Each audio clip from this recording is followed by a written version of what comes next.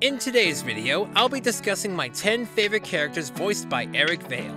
Eric Vale is an American actor who has voiced many characters ranging from the brave and the bold, the sinister and dark, and even the shameless and goofy.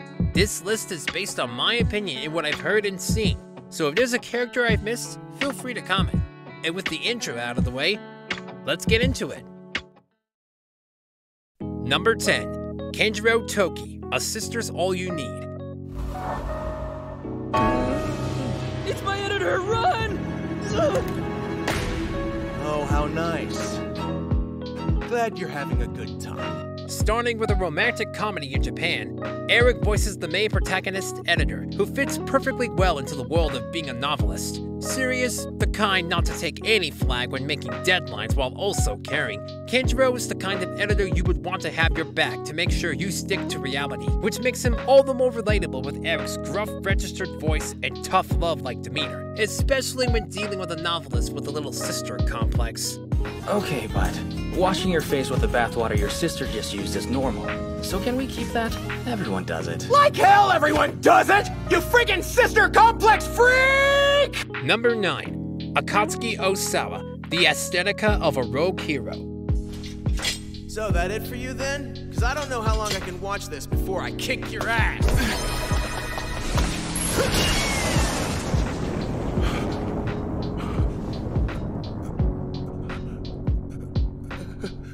In a school known as Babel, whose purpose is to guide men and women with special powers on the right path, Eric lends his voice as the protagonist, a teenage male who's not only one of the most powerful, but also one of the most prideful, aloof, and pervy, and is no stranger to voicing such a character.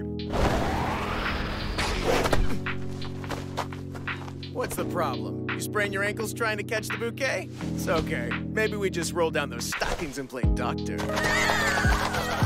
However, despite his negatives, Akatsuki has some good, making himself the villain to help people less fortunate than him, and refusing to see a woman cry or be in danger. It's those aspects themselves that make him a complex and interesting character. I hope you're aware of the tragedy you might have caused. The next time you feel like doing some grandstanding, we'll all thank you to do it somewhere other than the middle of a hostage situation. Thing is, I never ignore girls' tears. That's just kind of a rule I have. I don't expect you to understand. You're impossible! Number 8. Licht Bach, Plunderer. You're kinda on the heavy side. Heavy? Oh man, I think my arms might fall off. Maybe cut down on the sweets? I'm just saying, you know. You big jerk! Hey, not in the face, that's my moneymaker! In this anime, the world is governed by counts, a certain number engraved on your body that represents something in your life and what determines your status. Yet again, Eric voices the main pervy protagonist. However, when you delve into his backstory, Licht is one of the many tragic characters on this list. Licht is a soldier of war, having been trained and forced to kill despite his ideals not to and traumatic past. However, he never stops fighting the good fight to uphold his promises to his loved ones, and under his pervy demeanor and hidden bloodlust, he also has a kind heart, which Eric performs with great skill, making Licht all the more compelling. I will never lose again! I don't have a choice anymore! I'll defeat you! Cause Hina's counting on me!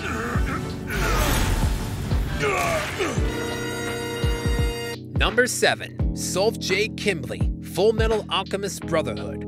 We now come to one of the few villains Eric has voiced, a former state alchemist who loves to make things explode, particularly humans. I couldn't dream of a more fulfilling job.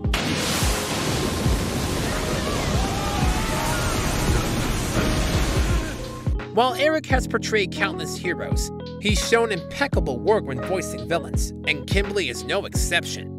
Kimbley is a murderous, psychotic maniac who uses his alchemy to blow things up with a simple touch. He's also quite the Darwinist and a nihilist, believing everything to be pointless, which he uses to justify his sadism. Eric manages to maneuver through Kimbley's realistic and murderous qualities with his experience, making us know when to hate him or think if there's some truth to his madness, making Kimbley all the more intriguing as a villain. The one thing worse than death is to avert your eyes from it. Look straight at the people you kill. Don't take your eyes off them for a second. And don't ever forget them, because I promise that they won't forget you. Number 6. Arthur Boyle, Fire Force. In another alternative Tokyo setting where people are mysteriously combusting into flames, setting things ablaze, special fire brigades known as the Fire Force exist to help deal with them. However, there is one member of the force who, while competent, is a bit different than the norm. That member is Arthur, a male who has the power to wield plasma and mold it into swords. The Eye Caliber attack!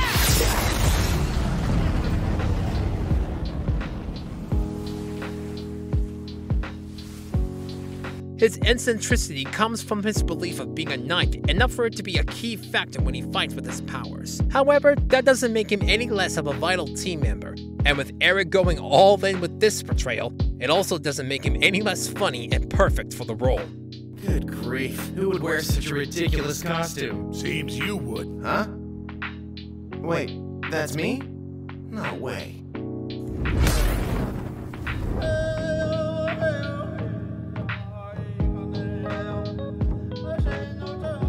This is so unknightly. Number 5. Takuma Sakamoto, aka Diablo, How to Not Summon a Demon Lord. Our next character is a shut-in who was unexpectedly brought into his game as his avatar in a summon gone wrong in one of Eric's popular portrayals. This man is heavily introverted, having trouble talking to anybody, yet he also projects a haughty persona, which Eric performs spectacularly, upping his comedy and having us rolling with laughter. Like this. The shocker! Nope! No times no divided by no to the power of oh hell no! What is wrong with her? And where did she learn that gesture? Though he's socially awkward, Diablo isn't afraid to show off his strength to those who look down upon him, albeit incidentally or accidentally.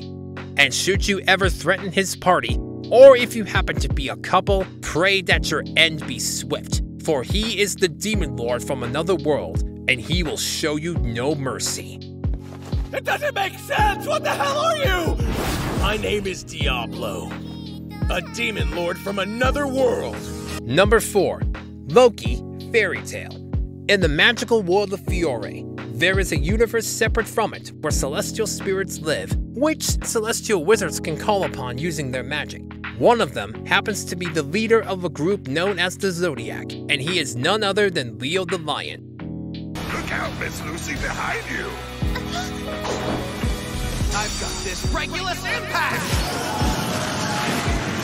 Thanks. You show up on your own a lot. Eric once again portrays a flirtatious young male, but what sets Loki apart is that he's loyal to his contractor Lucy, wielding the might of Regulus to protect her and his fellow Zodiac spirits. And he isn't afraid to show how much he loves her, even though it can be perceived as annoying and one-sided. We spirits are not like your little dolls. Love makes us stronger. Regulus Impact!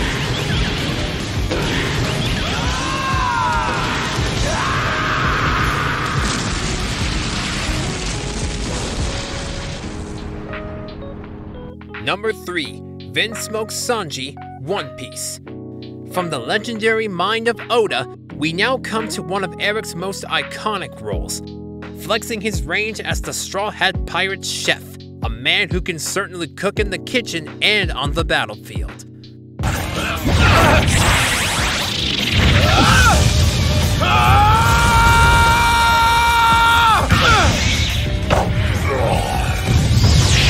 Sanji typically handles all the food aspects of the crew, and takes great care when preparing their meals. He's also a self-appointed ladies' man who goes gaga as soon as he sees one, which can make him as goofy as his immature peers. But when pushed too far, Sanji isn't afraid to give his enemies a full-course meal of pain, using his incredible kicking style of fighting, which is also why he's known for his title, Blackleg Sanji. Diablo Shamba. Wait! Ambush! Shot!